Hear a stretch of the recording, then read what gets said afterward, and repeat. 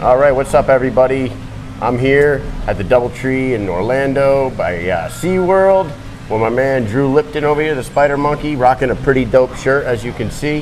He will be fighting tonight at Knucklemania against Jeff Bailey. Yes, sir. All right, tell us, what do we know about Jeff Bailey? Because I'll be honest, I don't really know much about him. Yeah, I'll be honest, me either.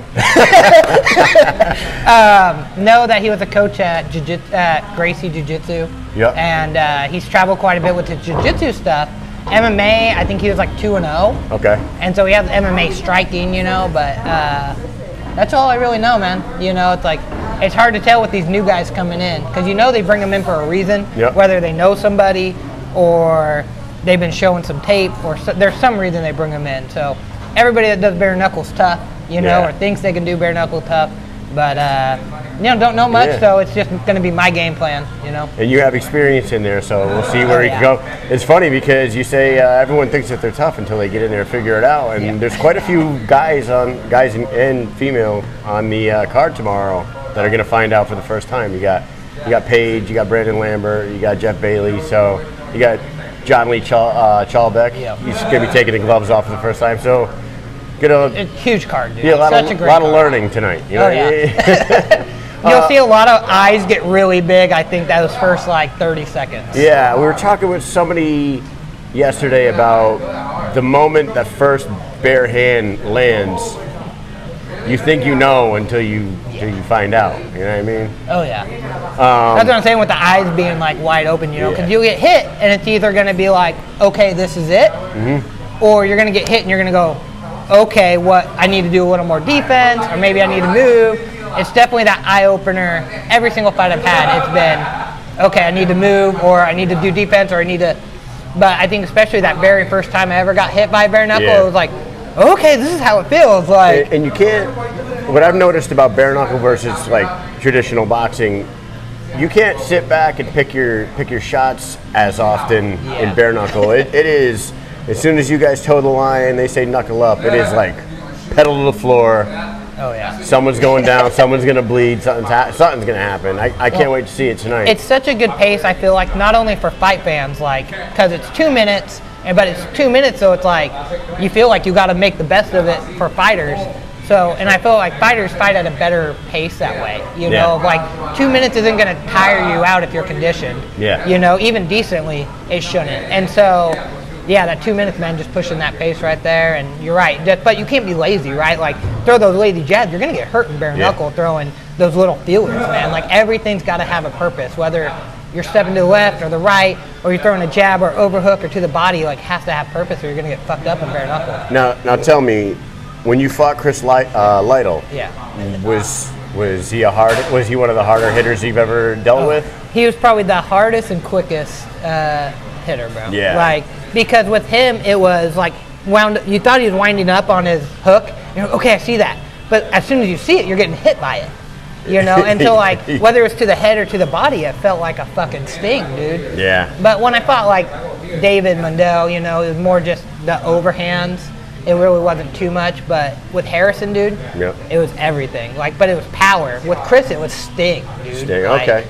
Yeah, Chris just looks like a monster in there, so. He's an animal. Yeah. But he's a legend for a reason. Yeah, hell yeah.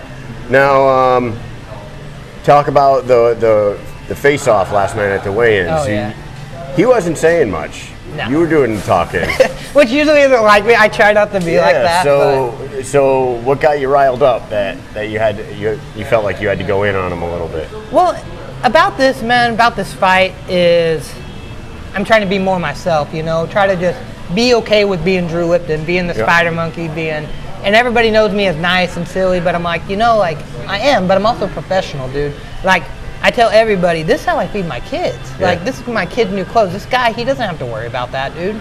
He gets to go home after this. He still has a paycheck. Like, I work a 9 to 5. You know how that shit goes, you know? And so I'm like, if I lose, like, I take this very serious. So I wanted to talk, you know? I wanted to tell him, like, I'm here. Like, and just the way he looked at me, you know, that's what got me, is smug, kind of like, oh, I'm just going to walk through you, because he called me out. Yeah. And I was like, I take offense to that, bro. Like, this is my 4th fight. You know, I'm dedicating my life to this. Like, so to me, just looking at me all smug and not caring and just not really feeling like I felt like he didn't care to be there. You know, he's just like, oh, this is just another fight, okay, against this chump. And so I told him, I was like, dude, come ready. I know you've seen my tape, but I'm not that fighter. And he just goes like a monkey, bro. And I'm just like, oh, okay, I weigh in, me eat. You know, and I'm just like, no, dude. Like this is bare knuckle. There's some sophistication to it. There's technicalness to it. There's also the brawl caveman to it. But I was like, man, I've been studying this shit since bare knuckle 2. Yep. You know, and I'm like, I dedicated my life to this, and I felt really insulted. And so I wanted to wild up, but also being the first prelim, I wanted to get people into it, man. Like, but you also seem really composed too. Like, you know, they say it's not good to go into a fight angry like this. It's weigh-ins. I'm not going to punch the dude there. So I'm not going to get PBZ. I'm not going to choke. Yeah, we saw in the main event, emotions ran high in that one. We were wondering how that's going to boil over into the fight tonight. Right. We'll see. For those who don't know, Drew is also a veteran like us. We love the veterans on the show. How many years did you do in the Air Force? 5 years. And what rank? E4. E4, yes, nice. Yeah. And then did you do any boxing or anything while you were there? Yeah, so what's cool is when I got started in MMA and boxing and everything, it was just me and my brothers on the trampoline. And like YouTubing stuff and watching UFC and doing that. Well, being from Susanville, California, small, we had one gym.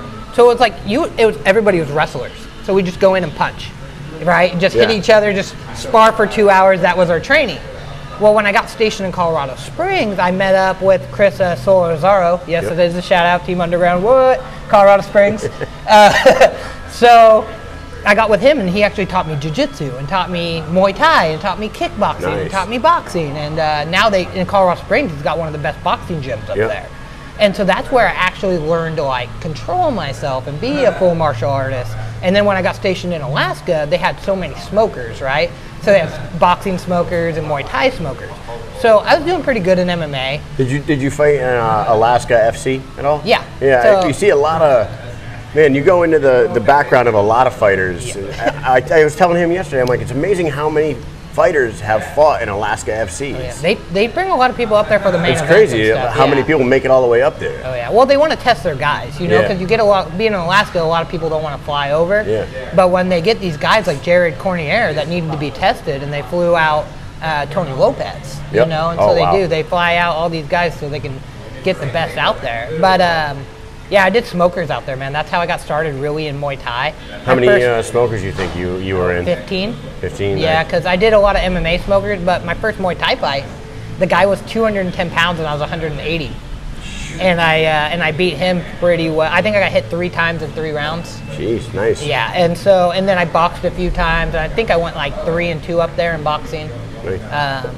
So that's where I really learned to be like, when I was boxing up there, of like realizing the different levels and stuff. So now, when you fight in BKFC, the wraps are supposed to be an inch below your knuckles, or is there a limit? Because I heard it was an inch below, but then you look at some of the fighters and the tape's right up to the knuckles, and then some people tape it way back here. Yeah, I think it's all on the commissioner who checks it off. Oh, okay. A lot of times we get it about the halfway point. Yeah, it is supposed to be the inch, and every commission I have, they make sure it's like that.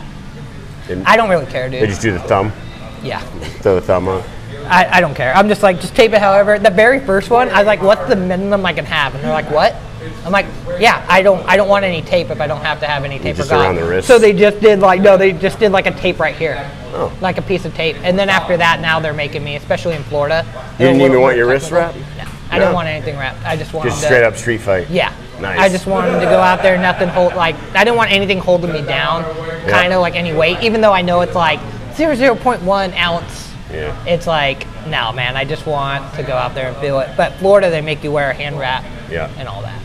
Well, you are fighting tonight against Jeff Bailey. Yes, sir. This guy is awesome. Support Drew Lipton tonight, a U.S. Air Force veteran, rocking the hottest shirt in the game right now. Dude, I've already had compliments like in person, on Instagram, on Facebook, like everybody being like, dude, those are cool. Like, where am I going to get one? I'm like, you got to hit up Mish, man. Yeah, he's selling them. But everyone, they're like, dude, that looks so clean. Yeah. And I'm getting black ones pretty soon too, so I'll send you a black one as well. All right, I want to thank Drew Lipton for stopping in. Peace out. Good shit. All right, man. Thanks, man. Yeah.